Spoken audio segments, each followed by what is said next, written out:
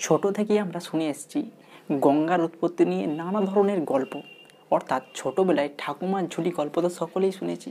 সেখানে সকালে জানানো হয়েছিল, বোঝানো হয়েছিল আমাদেরকে শিবের জটা থেকে নাকি গঙ্গার উৎপত্তি। তাই সেই দিনের সেই কথাটা, পুরা কাহিনী সেই কথাটাই কিন্তু আজকে উপলব্ধি করতে আমরা পেরেছি যে গঙ্গা হলো আমাদের পবিত্র নদী, এবং সেই গঙ্গাকে নিয়ে নানান ধরনের গল্প কিন্তু আমরা ছোট থেকেই শুনে আসছি। তাই আমরা এই সত্যতে উপলব্ধি হতে পেরেছি যে ভারত, অর্থাৎ আমাদের দেশ ভারতবর্ষ হলো একটি নদীমাতৃক দেশ। তো আজকের এই ভিডিওতে আমি তোমাদের সামনে একটা টপিক তুলে ধরবো মাধ্যমিকের জন্য, অর্থাৎ সেই টপিকটির নাম হলো ভারতের জল সম্পদ। তো জল সম্পদ ভারতের জন্য কতটা গুরুত্বপূর্ণ, জল সম্পদ থেকে কী কী প্রশ্ন আমাদের যে মাধ্যমিক পরীক্ষায় 2020-তে আসতে পারে, এবং খুব সংক্ষেপে আলোচনা করব আজকের এই ভিডিওতে। ভিডিওটি প্রথম থেকে শেষ পর্যন্ত অবশ্যই পুরোটা দেখো, এবং যদি তোমরা এই চ্যানেলে নতুন থাকো চ্যানেলটি অবশ্যই সাবস্ক্রাইব করে নাও এ ধরনের এডুকেশনাল ভিডিও ভবিষ্যতে আরও পাওয়ার জন্য। তো চলো শুরু করি। প্রথমেই বলতে পারি এই অধ্যায় থেকে কোন কোন প্রশ্নগুলো সবথেকে গুরুত্বপূর্ণ, এবং একটু করে আলোচনা করে দেবো আজকের এই ভিডিওতে। তো প্রথম প্রশ্ন এখান থেকে আসতে পারে মাধ্যমিকে, তা হলো গঙ্গা নদীর গতিপথ। সবথেকে গুরুত্বপূর্ণ প্রশ্ন, কারণ গঙ্গা হচ্ছে আমাদের ভারতবর্ষের একটি পবিত্র নদী। এর জলে যে পবিত্রতা রয়েছে সেই কারণে একে বলা হয় পবিত্র নদী। তো এই নদীর গতিপথ আলোচনা করতে হবে। তো আলোচনা শুরুতে বলে রাখি, প্রথমে কিন্তু তোমাদেরকে গঙ্গার একটু ডিটেলস বলে দিই যে গঙ্গার মোট দৈর্ঘ্য হচ্ছে 2510 কিলোমিটার, এবং তার মধ্যে ভারতে প্রবাহিত হয়েছে প্রায় 2071 কিলোমিটার।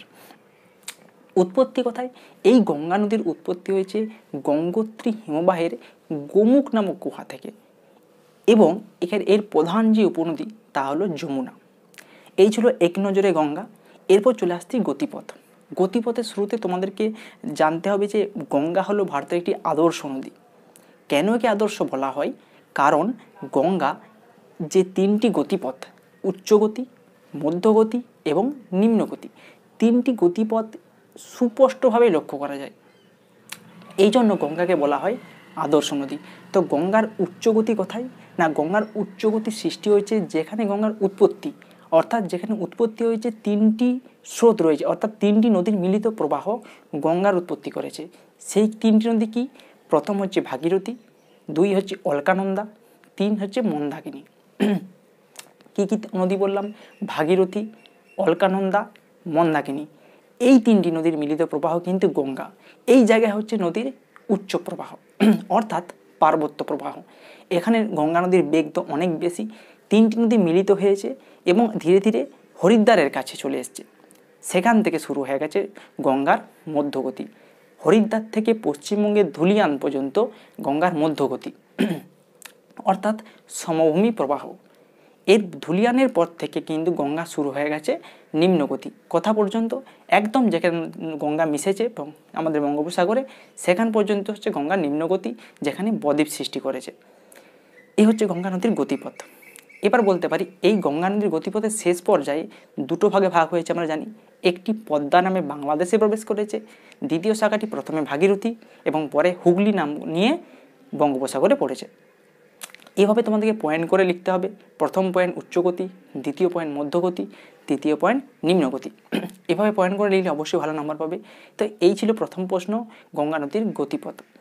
পরের প্রশ্ন আসছে বহুমুখী নদী পরিকল্পনা। টিকা আসতে পারে সবথেকে গুরুত্বপূর্ণ প্রশ্ন। তো এই ভিডিওতে বলছি যে বহুমুখী নদী পরিকল্পনা কি না, এটা হলো যখন কোনো নদীকে কোনো জলাধার সৃষ্টি করে বা নদীর জলকে বিভিন্ন কাজে লাগানো যেতে পারে। চাষবাস, মাছ চাষ, এবং ছাড়াও কোনো পানীয় জল বা কোনো জলাধারের মাধ্যমে যে কোনো কাজে লাগানো যেতে পারে, এবং একের অধিক, সেটা হচ্ছে কি যা বহুমুখী নদী পরিকল্পনা। সবথেকে বড় উদাহরণ একটা কি না, ভাকরা নাঙ্গাল পরিকল্পনা। এটা হচ্ছে ভারতের বৃহত্তম, এবং ডিভিসি পরিকল্পনা রয়েছে সকলেই জানি, দামোদর ভ্যালি কর্পোরেশন। এই যে দামোদর ভ্যালি কর্পোরেশন, এটা তৈরি করা হয়েছে কিন্তু টেনেসি নদীর পরিকল্পনা অনুযায়ী, টেনেসি নদীর। তো এই ছিল আজকের দুটো প্রশ্ন, এবং সেই সঙ্গে এখান থেকে শর্ট প্রশ্ন খুবই ইম্পর্টেন্ট। এই ভিডিও শেষে আমি কয়েকটা শর্ট প্রশ্ন দিয়ে দেবো, তোমরা একটু দেখে নিও যদি না দেখে থাকো, এবং সেই শর্ট প্রশ্নগুলো একটু খাতায় নোট ডাউন করে নিতে পারো। এবং সেই সঙ্গে এই ভিডিওটি তোমাদের কেমন লাগলো, দুটি প্রশ্ন আলোচনা করলাম, তোমরা এই দুটি প্রশ্ন অবশ্যই ভালো করে তৈরি করার চেষ্টা করো। পরবর্তীকালে আরও ভিডিও দেবো, এই 5 মিনিটের এই ভিডিওতে তোমাদের কিছু হয়তো শেখাতে পারলাম। পরবর্তীকালে কোন ধরনের ভিডিও মাধ্যমিকের প্রয়োজন সে সম্পর্কে তোমাদের জানতে নিচের কমেন্ট বক্সে তোমাদের মতামত দাও, এবং ভিডিওটি লাইক করো, শেয়ার করো, এবং চ্যানেল নতুন হলে চ্যানেলটি অবশ্যই সাবস্ক্রাইব করে নাও। আজকে ভিডিওটুকুই, নমস্কার। চলো কিছু গুরুত্বপূর্ণ শর্ট প্রশ্ন বলে দিই এই অধ্যায় থেকে। ধোঁয়াধার জলপ্রপাত অবস্থিত কোন নদীতে? সঠিক উত্তর নর্মদা। দক্ষিণ ভারতের গঙ্গা গোদাবরী। পেনগঙ্গার যে উপনদীর তা হচ্ছে গোদাবরী। ভারতের বৃহত্তম হ্রদ চিল্কা। ভারতের উচ্চতম হ্রদ প্যাংগং। ভারতের বৃহত্তম লবণাক্ত জলের হ্রদ সম্বর। পশ্চিমবঙ্গের দীর্ঘতম খাল মেদিনীপুর খাল। ভারতের দীর্ঘতম খাল ইন্দিরা গান্ধী খাল। ভারতের দীর্ঘতম বাঁধ হীরাকুন্দ বাঁধ। তুঙ্গভদ্রা কার উপনদী? সঠিক উত্তর কৃষ্ণা নদী। এই শর্ট প্রশ্নগুলো এখান থেকে গুরুত্বপূর্ণ। আরও শর্ট প্রশ্ন তোমাদেরকে করতে হবে, তা করার জন্য অবশ্যই টেক্সট বুকটি ভালো করে পড়ো, এবং এ ধরনের ভিডিও আরও পাওয়ার জন্য চ্যানেল সাবস্ক্রাইব করে নাও।